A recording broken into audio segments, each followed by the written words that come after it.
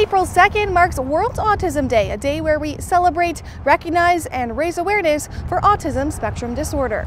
It's a chance to raise the awareness in the community about autism, the rates of autism, and the needs of the individuals diagnosed on the autism spectrum. Families of children diagnosed with autism need a lot of support. They need financial help, they need intervention services, they need community support, and I think it's really important that as a community we come together to support these families and make sure they know that they're not alone.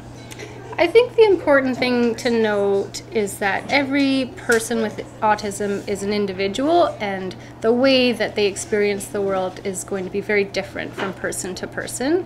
And so I think for all of us, the most important thing is to come from a place of compassion and understanding, and don't be afraid to ask questions. Ask questions to their parents, their caregivers, find out what makes sense for that individual. Here at Starbright, we serve kids who are preschool age, and so it's important that everything we do is very child-friendly, and so we wanted to pick bright colors and lots of toys and things to play with, because at the end of the day, when you're teaching young children, they have to be motivated, they have to be engaged, and the best way to do that is when it's fun. Our program, we offer behavior intervention, which is a way to talk about teaching across many different domains. So we teach kids anything that they need to work on, and we help the families learn as well. So we do lots of work on play and communication, social interaction skills.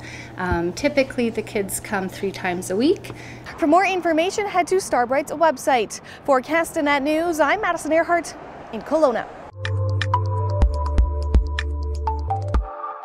Castanet has webcams, and lots of them. Click the cams button in our yellow masthead to see them all.